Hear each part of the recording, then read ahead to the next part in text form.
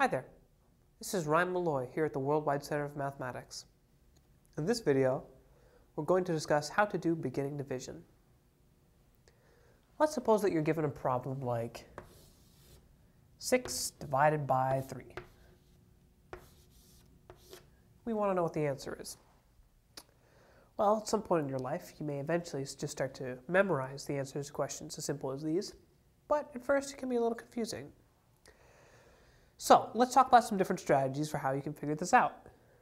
One is to remember that division is the opposite of multiplication. So you can rewrite this as 3 times something equals 6. And from here, you can guess and check until you get the right answer, which is 2. So we can bring that answer back over here. 6 divided by 3 is 2. Alternatively, you can think of 3 as a unit or a set of blocks. So you've got a little set of 3 blocks. How many times would you need to stack this on top of itself in order to get 6? Here's 1, 1, 2, 3. Here's 2, 4, 5, 6. So there. 3 times 2 is 6, or 6 divided by 3 is 2. And of course, this works with larger numbers as well. Let's suppose that we want to do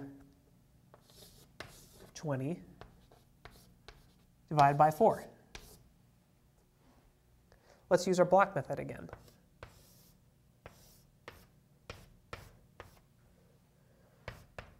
Here's the first set, 1, 2, 3, 4. That's not enough, so we'll add another one.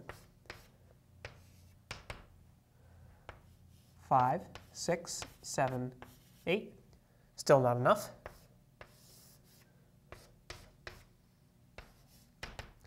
Let's add another one. 9, 10, 11, 12. Getting closer, still not enough.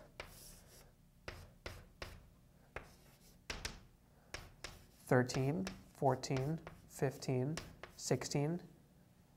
Looks like we're just going to need one more. 17, 18, 19, and 20. So there we have it.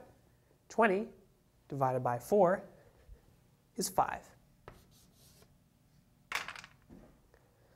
My name is Malloy, and we've just discussed how to do beginning division.